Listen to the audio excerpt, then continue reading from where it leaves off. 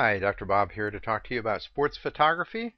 This is a talk I originally delivered at Fairview Hospital in October 2011, although I've made a few additions to it since then. And this topic, sports photography, is certainly my favorite type of photography, as I've been a lifelong sports fan. It also is very technically demanding and requires good equipment to get the very best results. So let's dive into sports photography. What you typically want in an image is something that looks like this.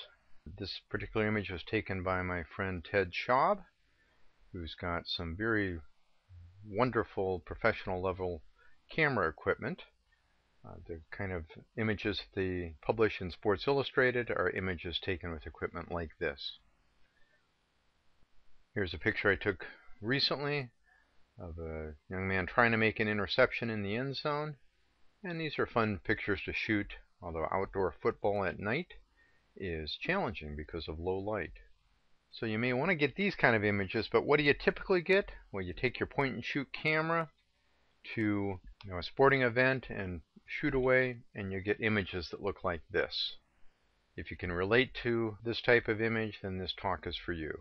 You'll notice that it's very blurry, it's very grainy looking. There's some motion artifact in the arm of the young lady who's going to spike the ball. Not a good image at all. So this talk is organized on 10 tips to get good sports photographs. Many of these are drawn from the books of Scott Kelby, who's kind of my digital photography hero. He's a professional that has published this series called the Digital Photography Books 1, 2, and 3. He deals with chapters on sports in volumes 1 and 3, and I highly recommend them. They are excellent. So what are our tips for getting better sports photographs? Well, tip number 1 is to use a fast shutter speed or a short exposure time. Why is this important? Well, in order to freeze the action. Now, how fast do you have to go? How about a 50th of a second? That doesn't sound very long. But if your shutter is open for a 50th of a second and there's action going on a court, what you see here is quite a bit of blurring of the players, their arms, the ball. Not good at all. You need to go faster than a 50th of a second to get good image quality. How about a 160th of a second? Well, notice the bat here is blurred. That's because in that 160th of a second, the bat is moving, and so it comes across blurred when the shutter is open for that long. How about a 200th of a second? Well, this isn't bad for wrestling, although you'll notice the wrestler in red has some blurriness in his right leg and foot. That's because they are moving as the shutter was open for that 200th of a second. And you'll find for different sports, different shutter speed requirements are necessary. Anything with a moving ball typically requires faster shutter speeds to freeze the action. Here's my daughter playing tennis, and you'll see a motion artifact of the ball that looks like a long oval there, even though you know that it's spherical. And her racket is not in good focus either. That's because there's movement of it during that 250th of a second. How about a 320th of a second? Well, we're getting better, but you notice that the basketball player's hand and basketball are blurred. They're moving. 400th of a second? Well, there's less artifact, but you'll see the tennis ball in the left photo is still oblong.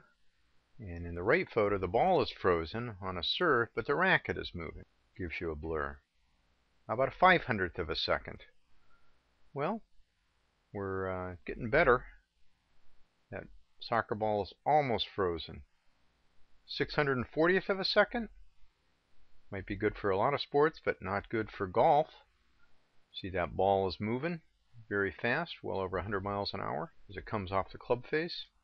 Scott Kelby does recommend for sports, though, a default setting of a 1/640th of a second. For most sports, that gives you good frozen images. Here's baseball at a 800th of a second. You see a little motion artifact of the ball. Here's a 1,000th of a second, and we're finally in the range that I like to shoot in. I like 1/1000th of a second to really freeze the action on this opening tip-off of a basketball game or with a young lady setting in volleyball. You can go faster than that if you have good light. Outdoor baseball is pretty easy. Played during the day often. You have sunlight. Here's a 1250th of a second. You see that ball looks nice and spherical right on that bat as the little girl prepares to bunt. Here's a 2000th of a second, one of my friend Ted's photographs. And all the photographs in this talk are taken either by myself, my friend Ted, or two other friends named Lee Atkins or Steve Jacobs. This is one of Ted's shots. Beautiful picture. Here's a 2500th of a second in what we call the famous phantom tag, where my son is trying to tag a guy coming into third base. He missed him, but the umpire missed the call and called the runner out. That's a 2500th of a second. Look at the dirt coming up from the runner's foot. Everything's frozen. So ideally you want a 640th of a second or faster. How do you accomplish this? Well, you can shoot manually, you can shoot shutter priority, or shoot in sports scene. And that will look different depending on what type of camera you have, what level it is. But for most digital SLRs, you'll have a dial something like this. For a point and shoot, you may at least have a sports scene mode. Manual is what I like to shoot in. That's M here on the Nikon on the left, M for Canon on the right. If you shoot shutter priority, that's a shooting mode in which you determine exactly what your shutter speed is and have the camera do the rest. Pick the proper aperture to go with it. And that's talked about in more detail in the advanced exposure talk. Nikon calls it S, Canon calls it TV, with T standing for time. And then there's a sports scene, shows a little runner on both of these cameras. So the least you ought to do is go to sports scene. Shutter priority is better. Manual is the best if you know exactly what you're doing with your camera. Now, are there any exceptions to this? Well, yeah, there are, and it has to do with the photographic depiction of motion, basically. If you want to show motion in a photograph, you may want intentional blurring. Well, what do I mean? Well, here's a gentleman named Lee who took some photos that are in this presentation, but Lee's also a very avid and good cyclist. Here's an image I took of him riding down a sidewalk.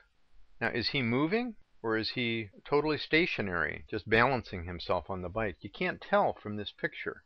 So even though I have frozen everything, 1/1000th of a second here may not be what I want because it doesn't give you any sensation of motion. So how might I get some motion in this image? Well, I could put my camera on a tripod and take the exposure time to, say, a 40th of a second. What would that do? Well, if I'm shooting straight ahead and Lee's going through the shot, I'd get something like this. So he just looks like a ghost heading across the image. That's not a very appealing image either, although you do get the sense he's moving. Well, how about another technique? How about if I put my camera on a tripod, but then I actually move the camera along with the subject as I shoot? That's a technique called panning, P-A-N-N-I-N-G, panning. And here's my first panned image, where I'm moving the camera along with Lee. You'll see there's a little bit of motion depicted in the spokes of the wheels there. You'll see Lee's in good focus, but the background now is becoming out of focus because I've moved my camera along with Lee. So during that 1/100th of a second that the shutter is open, the camera has actually moved along with the subject, causing the background to blur out a little bit. Now that's a good first start, but it still doesn't give you a sense of a lot of motion. My favorite image of this little photo shoot that we did is this one. This is at a 30th of a second. I'm panning along with the subject. You'll see Lee's head and arms and torso are in good focus. His legs are not in good focus, but why not? Well, that's because he's pedaling. He's moving. And you'll see the spokes give the sensation of spinning, and you'll see the background is totally blurred out. So here you get the sense that he's whizzing along down the street, and that's indeed what I want. So there are times where you want a longer exposure time, but for most sports we do want to freeze the action. Tip number 2. You want to use a wide open aperture for sports. Your aperture setting, and I would refer you to the exposure basics talk, but your aperture setting has to do with the actual opening through which light travels to get to the sensor. It can be wide open as on the left, or it can be pinpoint as on the right. This is what's called on your camera your f-stop. It's a reciprocal number, so if you look over on the right end of this bottom image, you'll see 22 there in blue. That's a fairly pinpoint aperture. Lets very little light through, but everything tends to be in good focus. And since it's reciprocal, 1 over 22 is a small number. If I go to the other end, I have 1.4. That's a wide open aperture. 1 over 1.4 is a much bigger number than 1 over 22. What does a wide open aperture do for you? Well, it lets you get a lot of light in there in a hurry. But it also takes your depth of field way, way down. What do I mean by that? Suppose we've got a camera on the right end here and we're shooting at 7 teddy bears focusing on the one in the center. Well, if you had a wide open aperture, you focus on the guy in the center, he's in focus, but all the teddy bears in front or behind him are out of focus. So a very narrow depth of field. As you go to higher aperture numbers, from 4 up to 8 to 16, those are smaller actual apertures. Remember, it's a reciprocal. So if I'm shooting at f16, I get the center teddy bear in focus, but also the ones in front and the ones behind are all in focus. And that's a wonderful thing for nature photography, where you want your foreground, your midground, and your background all to be in focus. But it's not so hot for sports. It takes a lot of light to get in and saturate the sensor, and you don't have that luxury if you're shooting at a 640th of a second or 1,000th of a second. And this comes down to some of the lenses that you might use with your digital SLR. Here's a typical camera. This may be a D90, I'm not sure, but it's got a lens that was a good multi-purpose lens, 18 to 200 millimeters. That covers a pretty broad range from wide angle to pretty good telephoto. But you'll see on the lens it has a 1:3.5-5.6. What in the world does that mean?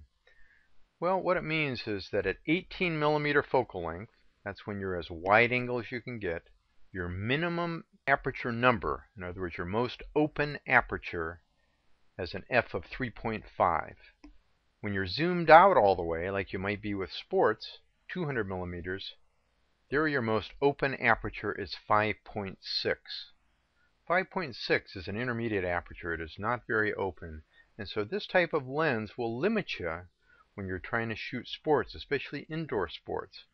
A better lens would be something like this. This is a 70 to 200 millimeter lens made by Nikon.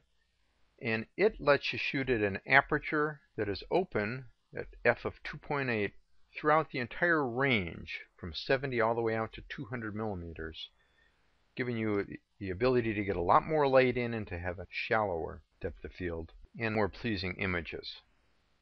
Now, it's no surprise that this lens on the right is much more expensive than the lens on the left. The lens on the left, probably $500 or $600. The one on the right is $2,000 to $2,500. So you get into some expenses when you want to shoot sports with good equipment.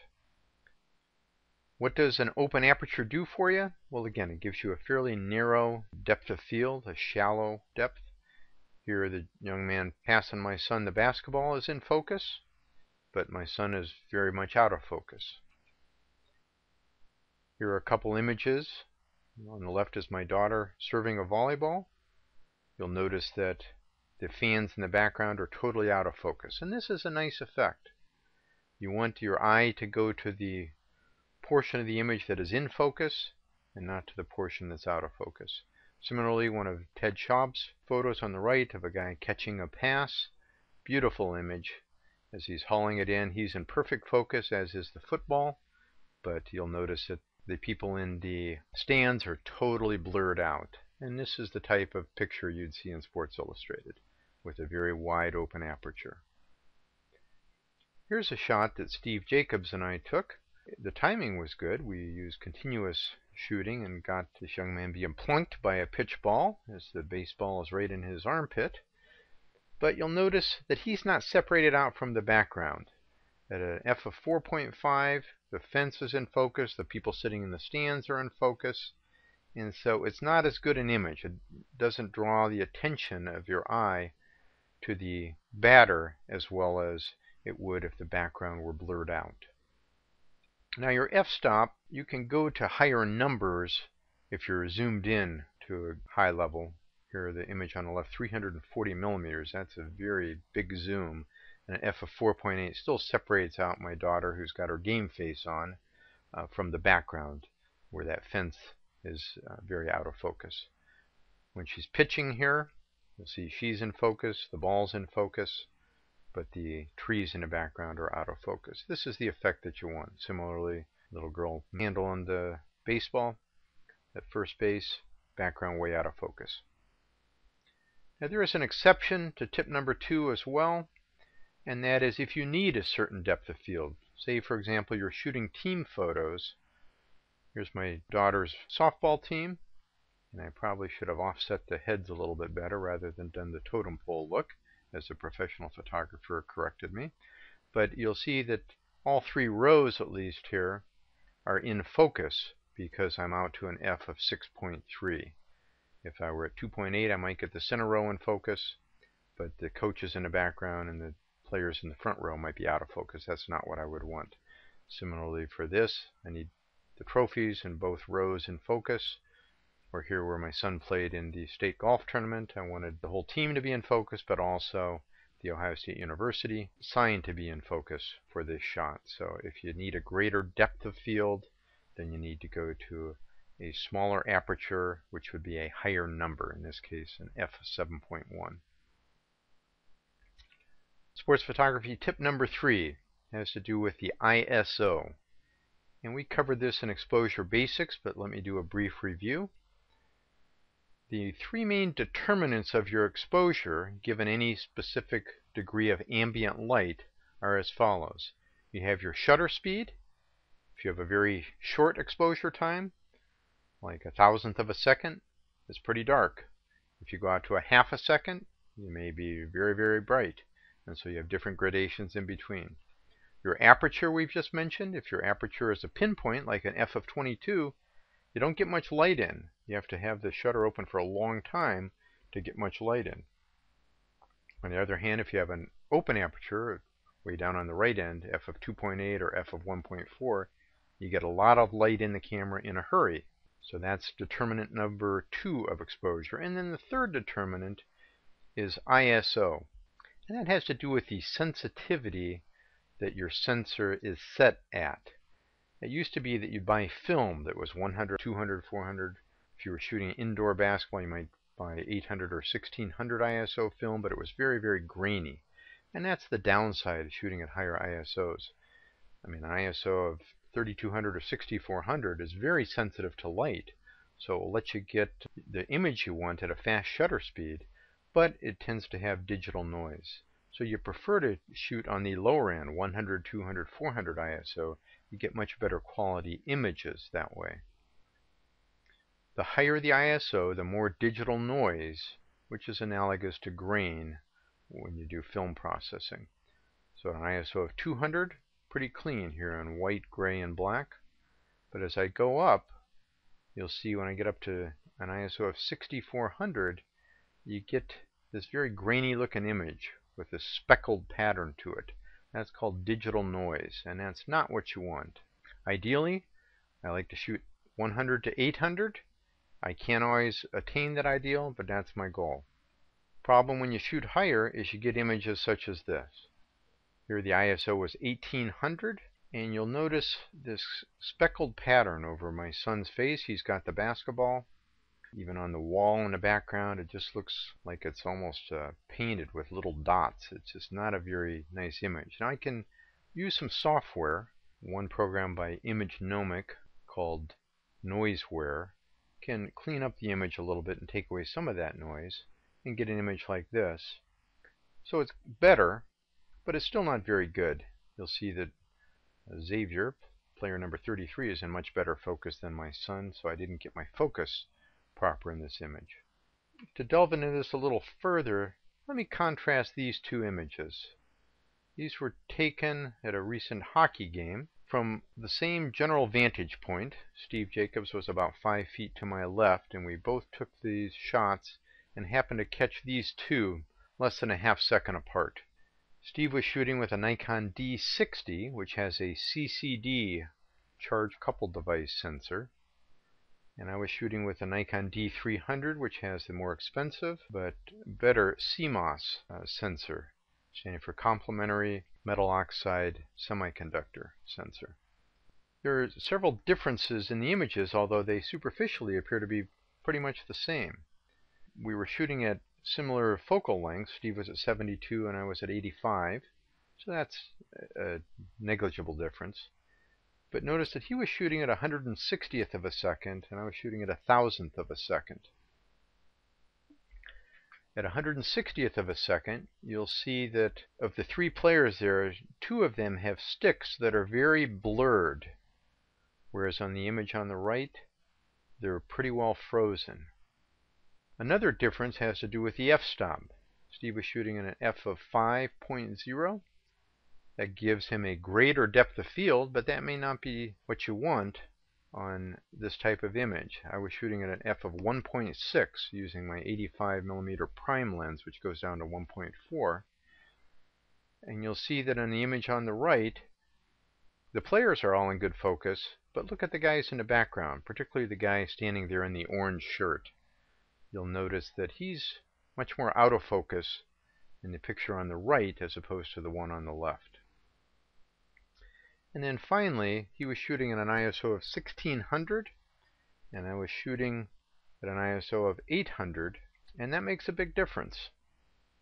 It may not be obvious looking at it on these two images, but let me do a zoom in and show you the difference between ISO of 1600 and ISO of 800. Here's the ISO 1600 image. Look at the player's helmet and his jersey, very splotchy looking. Whereas on the right, much cleaner on the helmet and the jersey, much better image quality. So when you shoot at a lower ISO, you don't get that digital noise, you get better image quality. Ideally, your ISO should be 100 to 800. I also use a feature on my camera called Auto ISO, which is a very useful option if you have it. With my particular camera, I can set a range here, in this case between 400 on the low end, 3200 on the high end. And how does this work? Well, it basically lets me use a manual shooting mode, and I pick my shutter speed, say a 640th of a second. I pick my aperture, as open as my lens will go, 2.8, and then I let the camera decide what ISO it needs to use to get a reasonable exposure.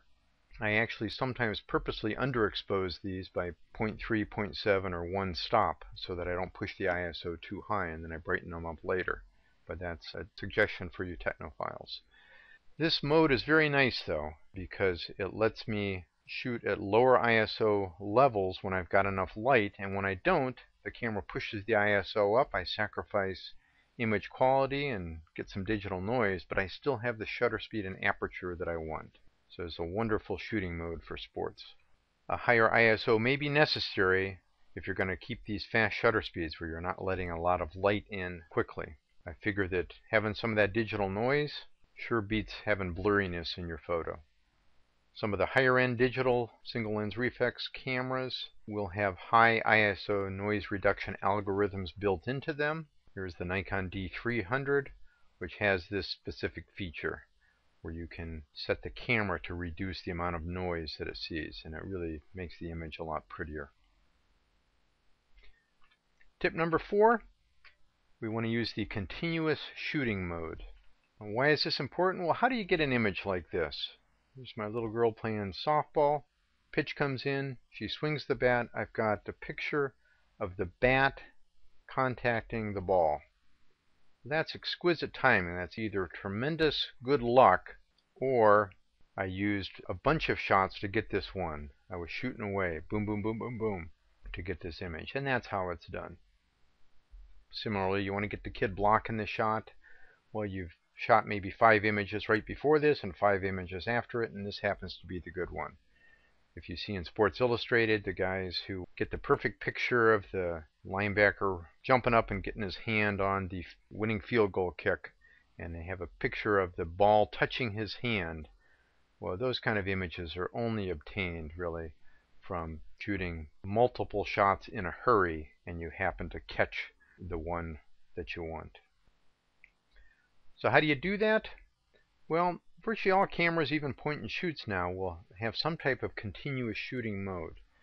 On my Nikon, that S over on the bottom left is not what I want to do. That stands for single shot. I mean, that's fine for taking a team picture, but when I want to shoot action, I want lots of pictures in a row. On my particular camera, 3 frames per second is considered low speed, and I can actually adjust that to different numbers. But a lot of cameras, that might be the max you could get, would be 3 frames per second. It's better than nothing, but it's still hard to get the bat on the ball type of images.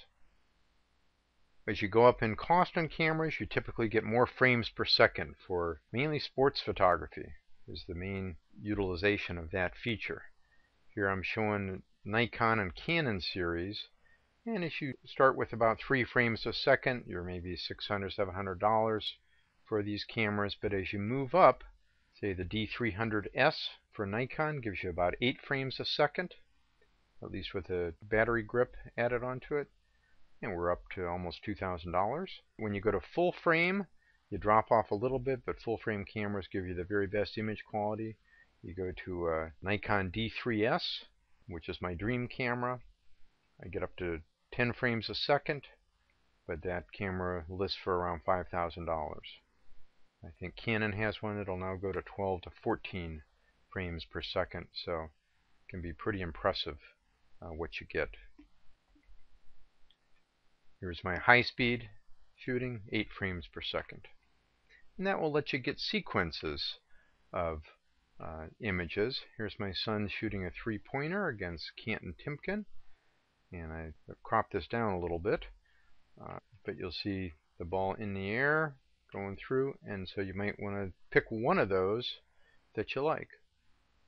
Or here he was playing in the state golf tournament. Now when you hit a putt, it takes several seconds for the golf ball to get to the hole. Golf is not a fast action sport except at impact on a full shot, so you might want to go 1 or 2 frames per second to get a putt going down. This is basically 1 frame per second. Took about 5 seconds.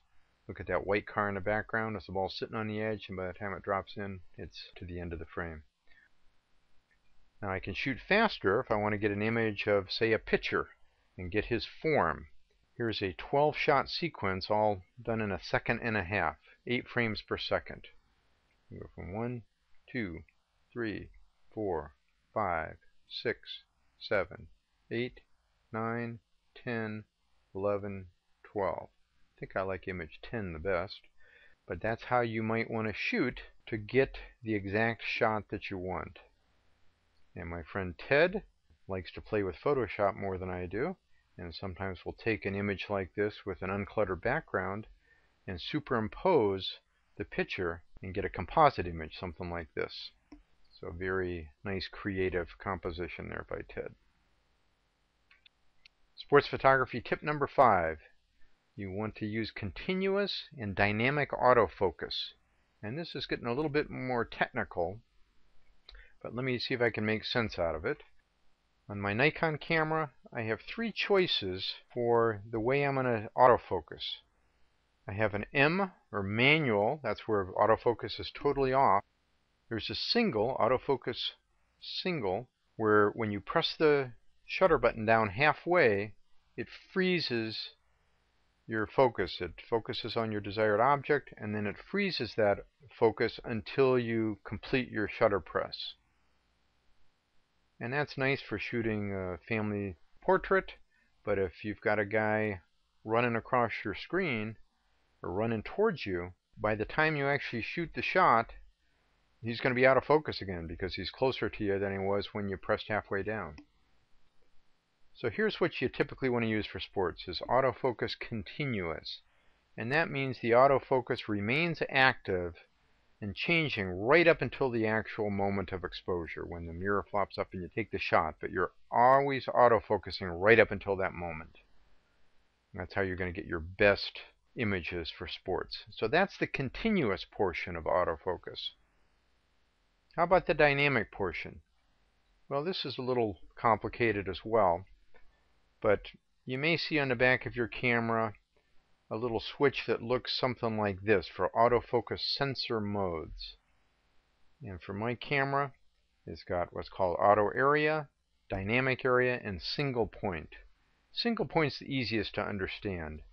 So suppose that you set right in the middle of your camera a single point, and whatever is in that point comes into focus. For example, this hockey player, and I've set a little red square there right in the middle of the photograph, or just one notch off of the center. That is the location where the camera is going to autofocus. If you have a very steady hand, or if you're lucky, you may get that single point on your subject. But it's difficult as your subject is moving and you're trying to track him or her with the camera. You may frequently have that little red dot be somewhere totally other than the player, maybe on the back wall, which would then come into focus, and the player is totally out of focus. So this can lead to problems. Now, in this case, the player was in focus and I got that shot, so that was good. But there are other times where you get in trouble. For example, look at this shot.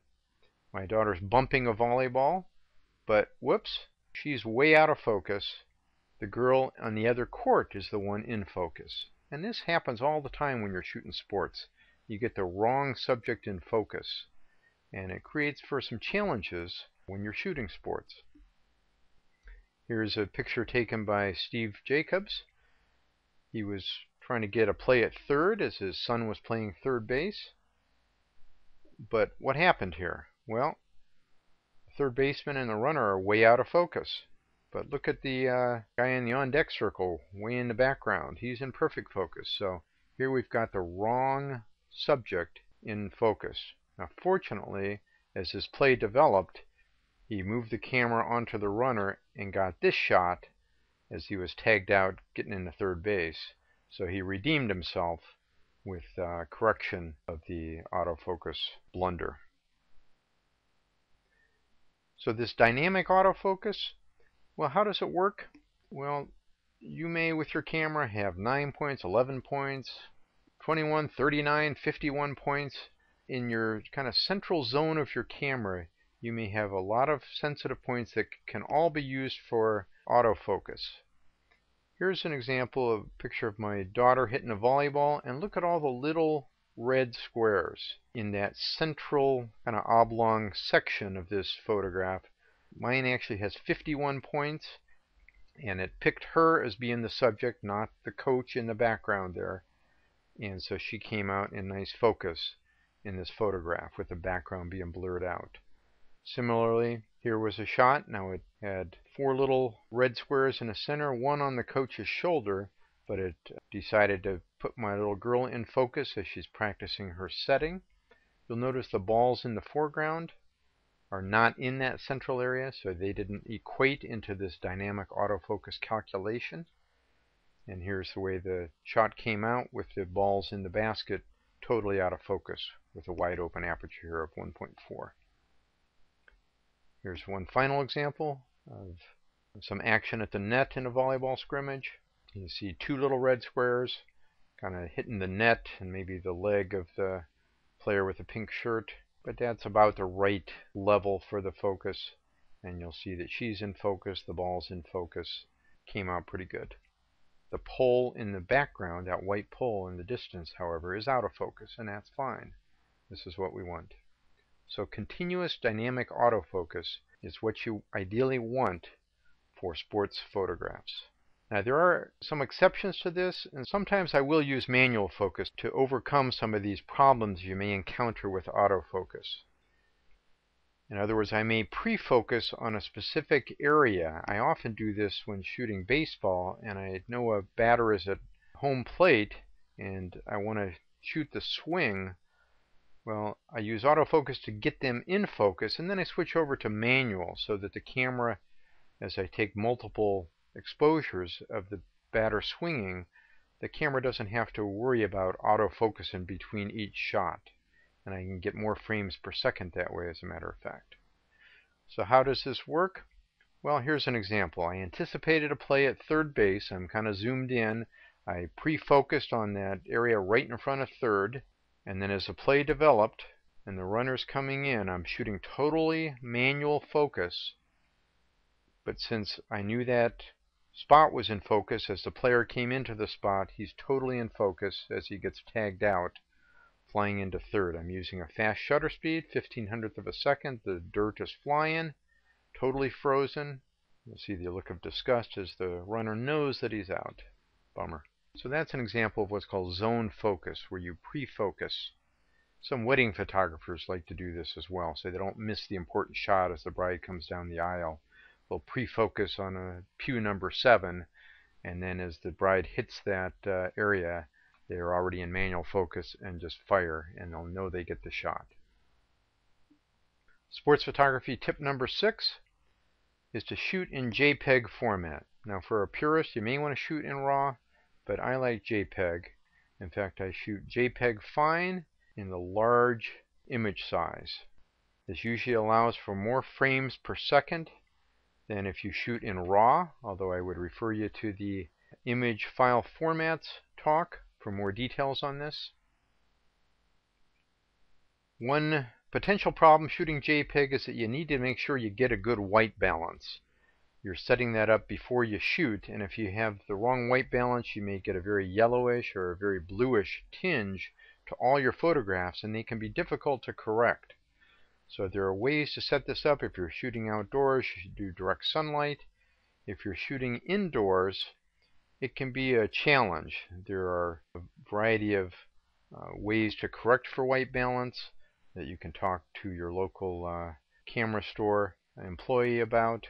One I like to use is called the Lally, L-A-L-L-Y, the Lally cap.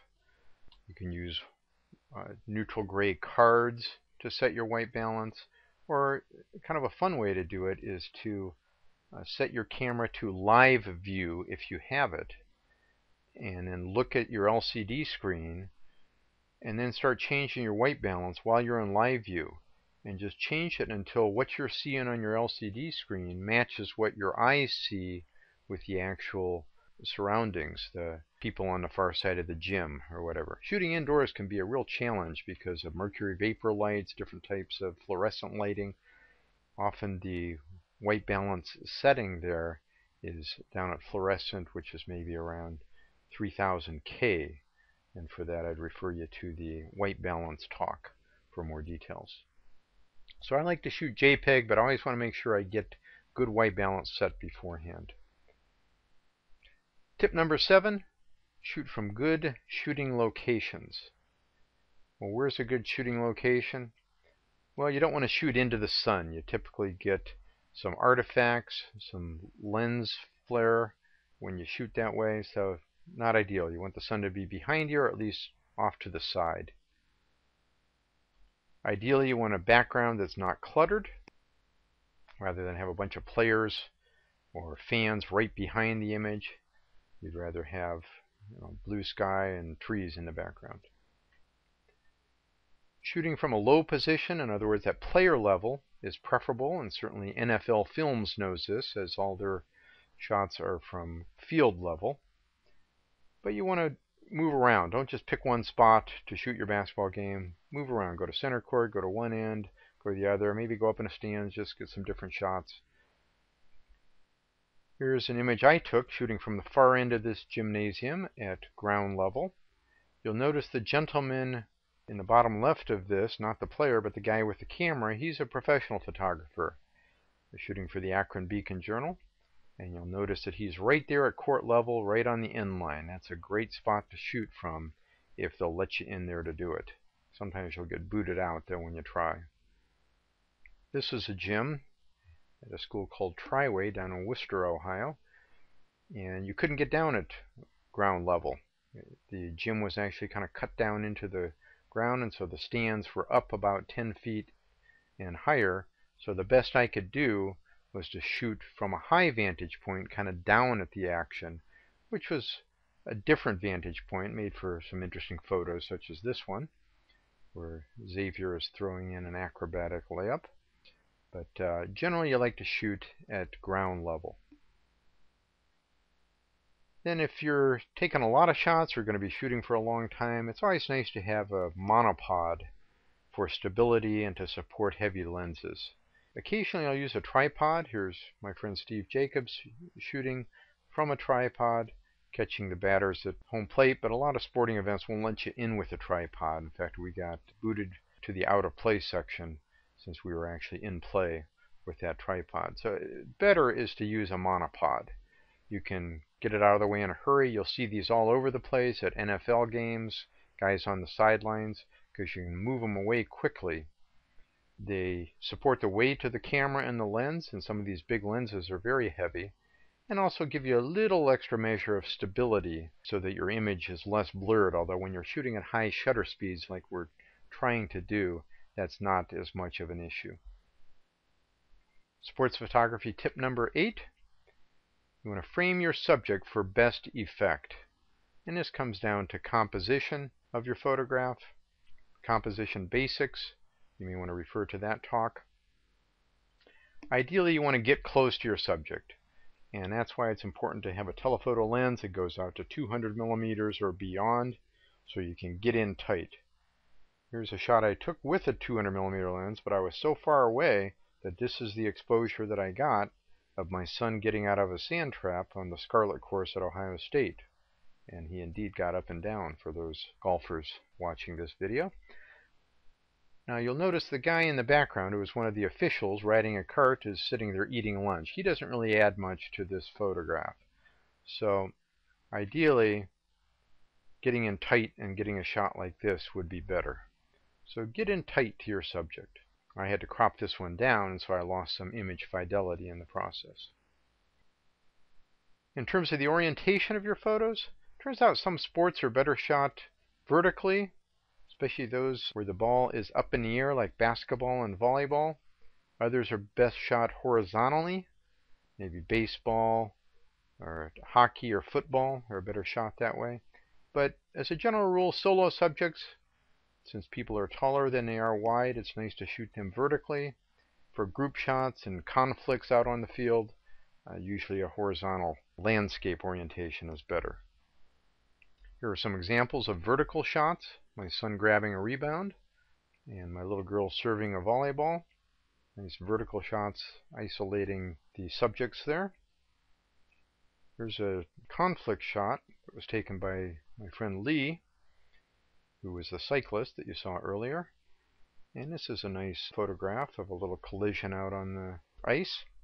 This is shot obviously horizontally and has a nice effect. Here's another one taken by Ted. Beautiful shot of a guy in flight over a soccer ball. In terms of framing the subject, if you're shooting a sport that includes balls, it's always nice to show the ball so that you get some context for what's going on. It's not always essential, but it's nice to show the ball if you can.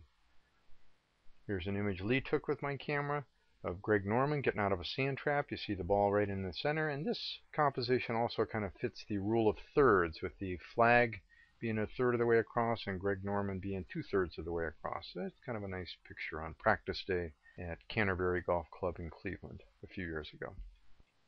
Another recommendation is to leave room in your frame ahead of a moving athlete. For example, if a young man like my son here is dribbling the ball down the court, here I've boxed him in. He's got no room to go in this photograph, and it kind of stifles him. It's not a good composition. A much better one is this, from which actually the first image was cropped, but it shows he's got some open court ahead of him, a guy trailing on the left side, and leaving room ahead of a guy, whether he's running or bicycling or whatever. You always want to leave some open area in your composition rather than boxing him in. Tip number 9 has to do with knowing your sport. You want to anticipate the action so that you can get the shot that you want. And the better you know your sport, the better you know where the action is going to be. In basketball, for example, most of the action occurs from the free throw line and in, so that's where you're going to get your best shots. If a kid goes up for a jump shot, you may want to try to anticipate that and time it so that you get the shot right as it's coming off his hand where the ball's fairly stationary. That may allow you to go to a longer shutter speed of a 250th of a second, for example. Here I was shooting baseball. My son threw the ball to the third baseman, and they've got the runner here. This is at a 2,000th of a second, but I was just on the other side of the fence beyond third base expecting a play here, so I was ready when it came. And Brian put on the tag, and that runner is out by a mile. So anticipating the action is key. Here this defender was overplaying my son to the right, and he likes the old behind the back, so I anticipated that and got this shot. Here's a picture by Steve Jacobs, who expected a play at third base. His son Ryan is playing third, puts a tag on the guy, and notice the umpire looking intently at the action and calls him out. And this brings into play the final tip, and that has to do with capturing the emotions of players and umpires and cheerleaders for that matter. Here's a nice shot of guys fighting for a rebound. I'm not showing the ball here, so I break that rule, but this is actually a good place to shoot in basketball, is when guys line up on a free throw. As the ball goes up and touches the rim, they jockey for position and lead to some good pictures. In sports with helmets, like this lacrosse game that I shot earlier this year, harder to get expressions of players. Sometimes you get lucky and you can do it, both these guys colliding and closing their eyes. Capturing the emotion of players not just during action, but on a game-winning kick. Notice the player being mobbed by his teammates as they're all excited over the victory. Great emotional shot. Well, here's my daughter on the far right there, a group hug with her team as they won one of their playoff games. And then one of my favorite shots of Steve Jacobs' son as he hit a walk-off grand slam home run in Cooperstown, New York, home of the Baseball Hall of Fame, no less. Ryan is obviously excited as he's traveling around the base paths. The guys in the dugout look a little less excited, but fortunately they're somewhat out of focus at an f-stop of 5. And then don't forget the cheerleaders and coaches and other people where you can capture emotion. Even shooting the losing team after someone hits a game-winning shot, like Michael Jordan did against my beloved Cleveland Cavaliers in 1989. A picture of Craig Elo falling to the floor in anguish is a wonderful shot, especially if you're a Bulls fan. All right, so to summarize, 10 tips for better sports photographs. Number 1, fast shutter speeds. Number 2, wide open apertures, and that combination is what allows you to get a decent exposure. You want to go as fast as you can with the shutter and as wide open as you can with the aperture. Tip number 3 is use your lowest ISO, ideally 100 to 800, but the reality is, especially with indoor sports, you're typically going to shoot at higher ISOs, and you just sacrifice image quality for the sake of getting the frozen action that you want. Tip number 4 is to use a continuous shooting mode rather than single shot. Tip number 5 has to do with autofocus. You want to be continuous with your autofocus and dynamic, where it will pick up different spots near the center of your image, but maybe not in the dead center of your image where you might miss it. Number 6, shoot in JPEG format, or if you've got a super duper camera, you may want to shoot RAW, but good luck if you do. There are lots of images to process after the fact. Number 7, choose good shooting locations, ideally at ground level or court level for your best shots, and move around. Get a variety of different pictures. Number 8, frame your subject for best effect and leave some room ahead of a moving subject in your frame for aesthetic purposes. Number 9, know your sport and anticipate the action out there so you know where the play is going to be. If you know exactly where the play is going to be, you can pre-focus on that area and then switch over to manual focus, what we call zone focus, so that you'll get the shot at that location. And then finally, tip number 10, capture the emotions of players, which makes it all worthwhile when you get that great shot after the kid hits the winning home run or free throw or goal. Beautiful pictures. All right, well, good luck with your sports photographs. I hope this has been helpful to you.